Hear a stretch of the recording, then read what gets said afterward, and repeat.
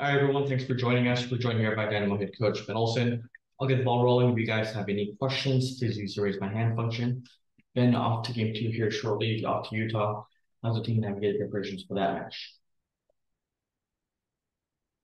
More of the same. We're playing the same opponent, so we're obviously familiar with them.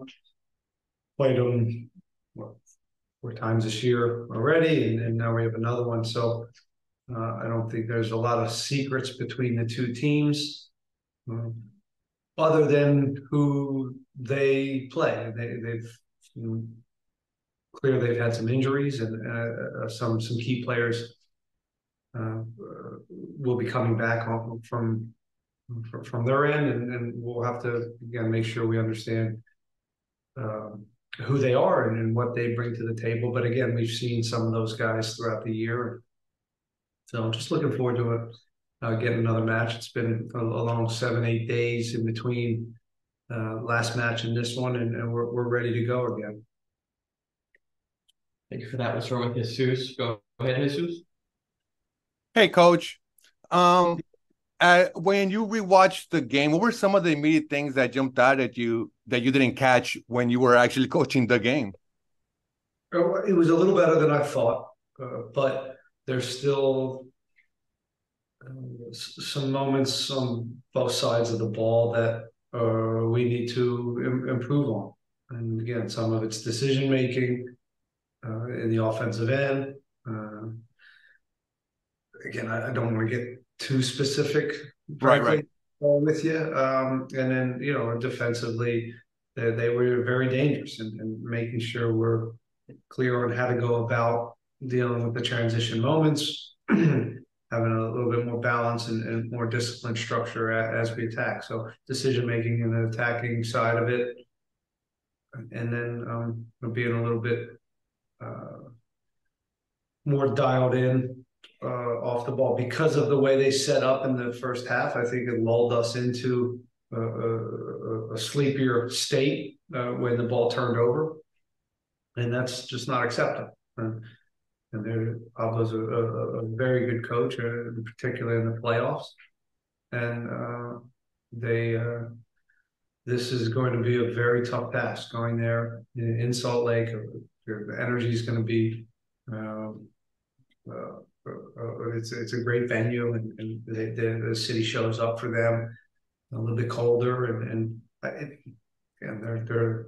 need to win this game. So it's going to be a great challenge for us to see if we can go and get something in a tough place.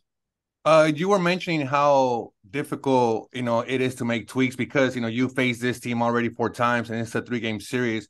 How much of a challenge and even perhaps a fun challenge is it for you and your coaching staff to try and find tweaks that you can perhaps surprise RSL with?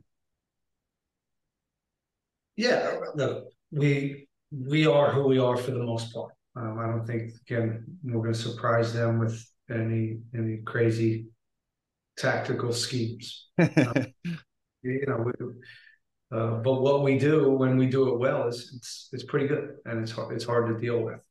So I think we just have to focus on being at our best, and making sure if just like any other opponent, if they take away one area and they want to focus on dealing with uh, trying to stop A, that we have B to hurt them. If they want to try to A B, then we have C to hurt them. So this is still kind of how we go about the games, and within the battles of the tactical solutions, but they'll bring. Yeah, well, those are the adjustments that you have to think about beforehand, but also during the game. So that is, as you said, the fun part of these kind of 3-game series. Thank you, coach. Up next, we'll go with Al. Al, go ahead. Hey coach. They say it's hard to beat a team 3 times in one season. You guys already did that. How hard would it be to beat them the fourth time? It's hard to beat a team twice, 3 times, right?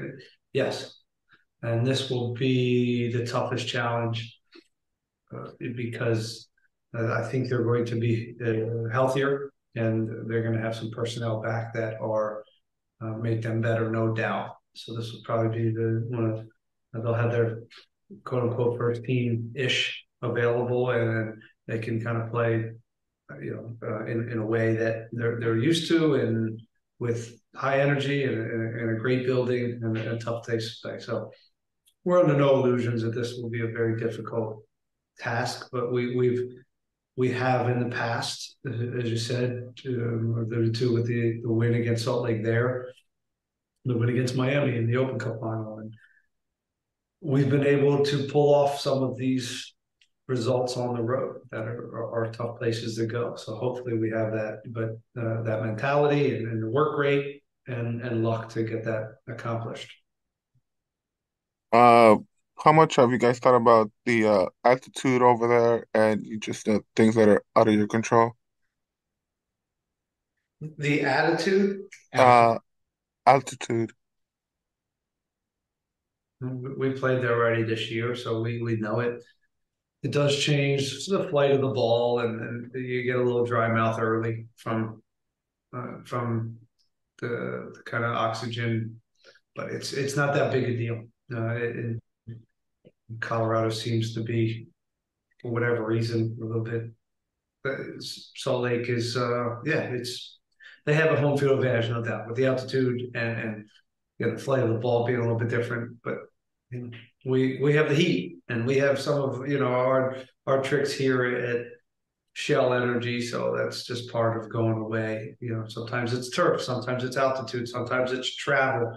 It's a difficult league to go away, but every team has their advantages, and certainly those are some of it. But in the end, it's still a soccer game. It doesn't prevent us from working hard and doing what we can do on the field. Thanks, Coach. Rudy, go ahead.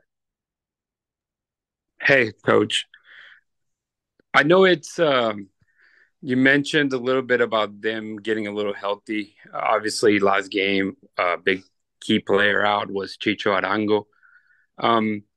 Not necessarily going into the game plan that you had before and now, obviously going on for Monday's game. But how do you approach just having those big changes when it comes to those, I guess, big stars coming into their first team again? You just make sure your team's clear on who he is and how he makes them different.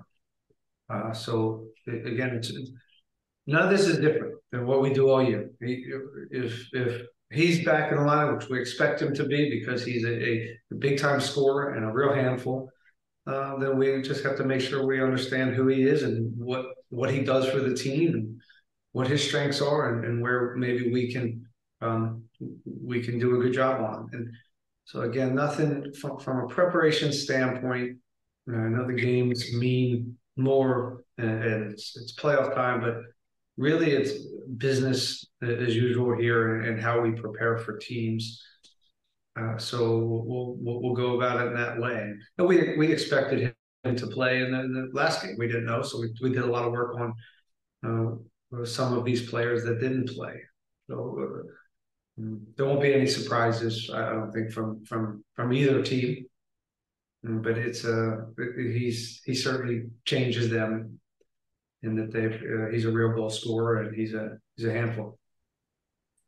You mentioned earlier just you already know who you are as a team, and I believe it was maybe Griffin Dorsey that mentioned that you guys know that you guys are pretty good in the first half for the most part, but have a little bit of difficulty finishing out the games. How can that be changed or tweaked, in this playoff system and, basically elimination games now?